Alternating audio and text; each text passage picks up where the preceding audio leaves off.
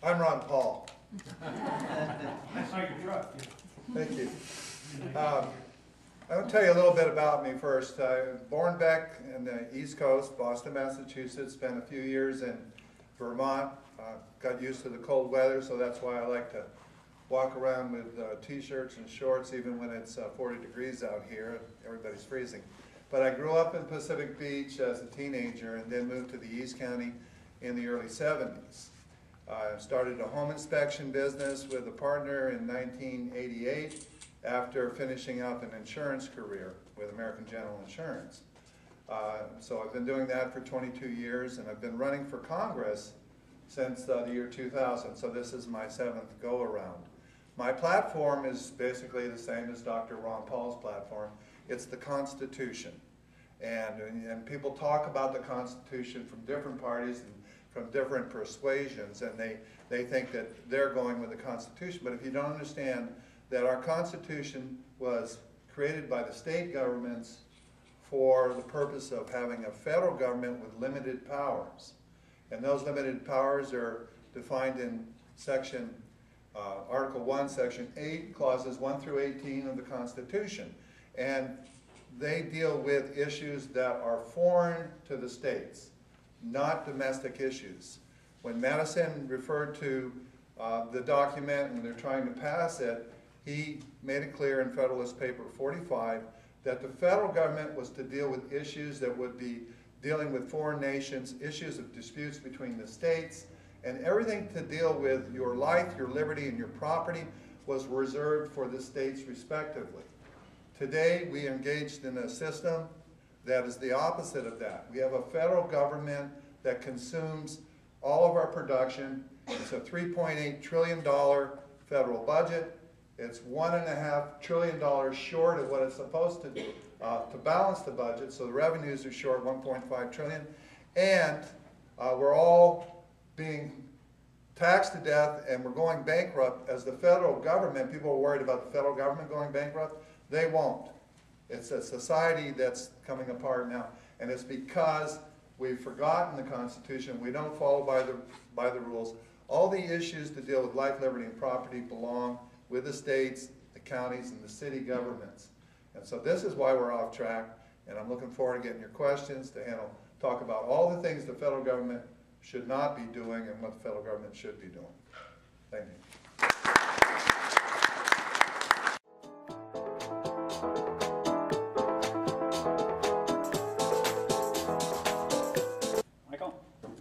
Yeah, No Child Left Behind is a federal program that should have never happened in the first place. It's part of the Federal Department of Education that was created in 1979 with Washington bureaucrats who thought they knew best for us here locally. And the 60 or 80 billion dollars a year that they spend with this department could easily be cut out. This money is used as strings to control education in the states here. I got a personal example with my daughter. They wanted to keep her after school for Title 11, I think, or Title I program, part of the Federal Department of Education, to help teach her to read because she wasn't doing that well. And there's also incentive not to reach a certain level so you can get them additional money. So I said, no, I'm having nothing to do with that. And so I sat down, and I know it's a parent's job to teach their kids, but I sat down and taught her how to read, and taught her phonics, and taught her all of that. So these programs, they don't work. Education works best the closer it gets to the parent. If the parent can fire the teacher and choose the teacher or the school, then education works. Yeah.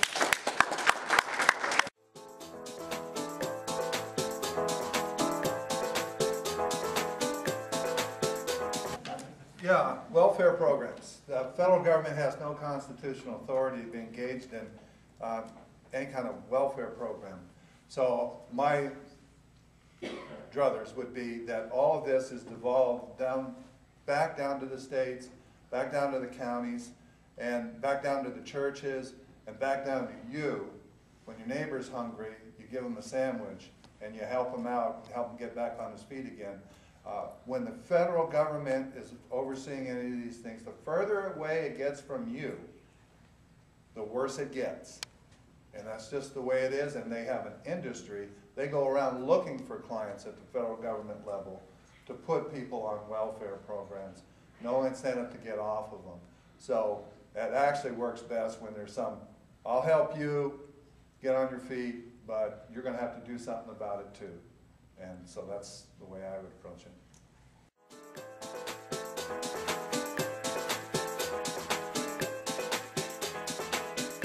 Federal level, no minimum wage.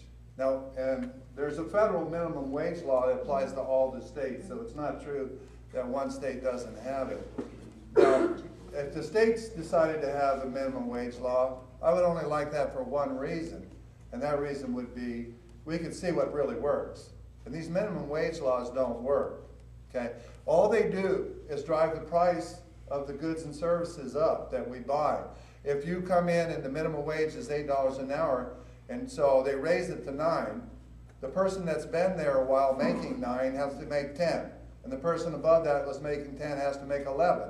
And then you get this, you know, chasing for higher wages and you get inflation. In 1964, a silver dollar, if I got paid one silver dollar for an hour's work, that's a good deal.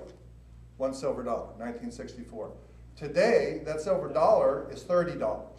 30 Federal Reserve notes. So when the government says, here, we'll give you a benefit, we're going to raise your minimum wage up, and they're out there spending money everywhere else, and they're printing money and putting it into the, from the printing press into the system, it devalues the price or the value of that dollar that you're earning. It makes it worth less. It buys less.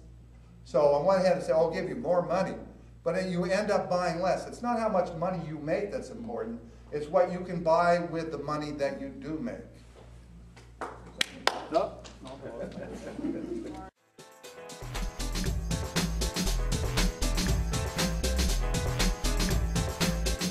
And the reason we're in a mess today is because we don't adhere to the Constitution in a lot of ways, in a lot of areas. Now these programs, if you want the state, nothing in the Constitution prohibits the state from having these programs. And if you understand that the states are basically independent countries. We had 13 independent countries form the federal government. They came together, they were independent states. That's the term used in the Declaration of Independence. They are not prohibited from doing any of these programs for the benefit of the people. In fact, Madison made it clear that all those sorts of powers were resolved to be with the states. The state was to retain the power to deal with everything that happened to do with a person's life, liberty, and property. So, absolutely not. If you want the federal government to do it, then give us a process. It was called the constitutional amendment process. And then you get the federal government to do that. Now, what does that mean? That you chop them off right now? You can't do that. People are dependent on these programs.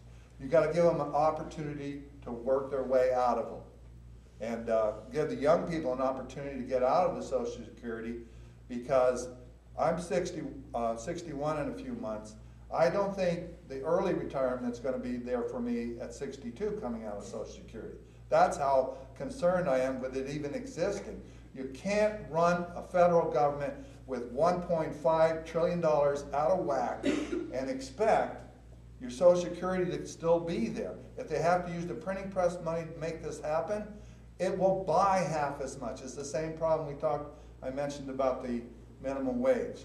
You get your Social Security check, and you go to the grocery store, and a can of peaches is $5 instead of what it was a few years ago, less than $1. So. Okay.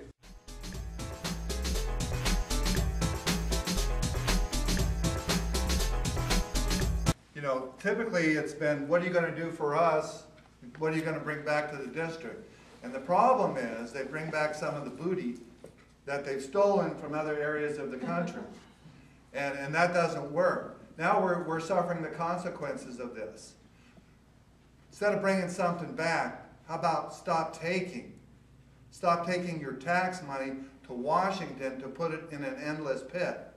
And stop, and you know, I say, and you talk about deregulation. Some people say don't do anything about the minimum wage. But you know what? And then the laws about no child labor anymore. I'm not happy about those laws. I was a kid, I worked, and there was no minimum wage. And the lady that I pulled weeds for would pay me for that. And these are jobs. Now that we have illegals doing these, and a lot of the reason is the kids aren't there looking for the work anymore. So people have an illegal alien doing their gardening for them. Not making excuses, but here's some of the things that we may go wrong. If we're spending almost up to $1 trillion a year in a foreign policy, that's money that's leaving this economy. And so how long, now the Federal Reserve, what they do is a TARP program, they give it to the Wall Street people. Some people might say, well, how about a TARP program for us? Well, no, because it doesn't work. It's putting water into the soup. You don't get more soup out of that. Right now we don't have enough soup. We don't have enough jobs. Things aren't moving, right? Well, they tried to do that a little bit by saying let's lower the amount of Social Security that was coming out of people's wages so they'd have more money to spend.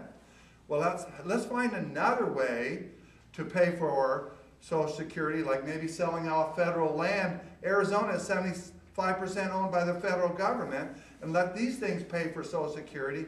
Let people keep the fruits of their labor, and they'll start spending it into the economy, and the economy will work. Government is an anchor to the economy. It doesn't help it. It hurts it. It's a cost to the economy. A necessary cost when it defends our liberty, and a totally unnecessary evil cost when it robs us of our sustenance, and that's what it's doing. Connie? You see, government's the problem, not the solution. And until we realize that we're going to keep going where we're going, we'll all go bankrupt. All businesses will go bankrupt. We'll lose all our property, and guess who will assume it? The federal government will assume it all, and then rent it back to us. You know, this idea that the government should be spending more money, they're spending $1.5 trillion more than they should be right now, and they're printing money to cover that. They're printing it up. So when you do that, everything that we buy goes up in price. We have less money to spend on other things. That kills the economy. If you have to pay more for all your groceries, then you can't go out to the restaurant as often. The restaurant has less business. They can't afford to do whatever they need to do, and onward this thing goes. So the answer is to get the government out, not more involved. And then we will flourish. That's what made America great, is a small government that protected our right to life, liberty, and prosperity.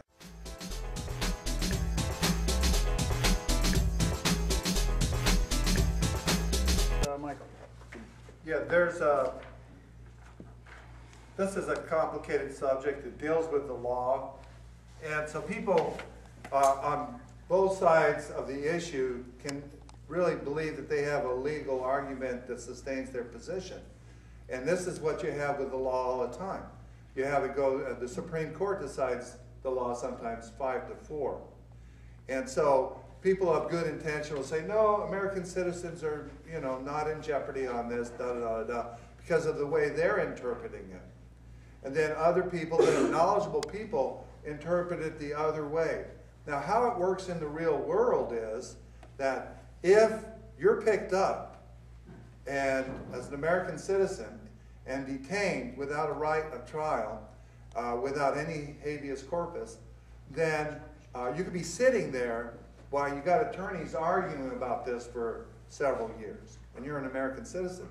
Now, I don't agree with Dianne Feinstein on many things, but she offered a simple amendment to this to solve this issue. And the arrogance of these people in power, including a rather new Congressman, Duncan Hunter, to just arrogantly not just assume that their position is right and they're going to cram it down us. She offered this simple amendment. The authority described in this section for the armed forces of the United States to detain a person does not include the authority to detain a U.S. citizen or a citizen of the United States without trial till the end of hostilities.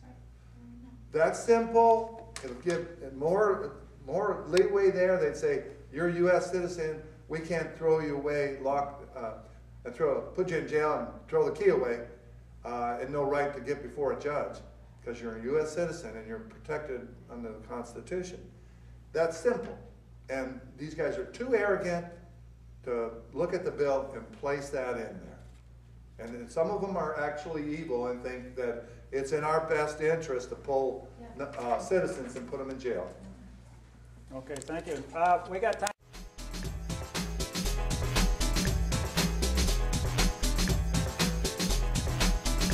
The general welfare clause of the Constitution refers to why they are laying out 18 limited powers for the federal government.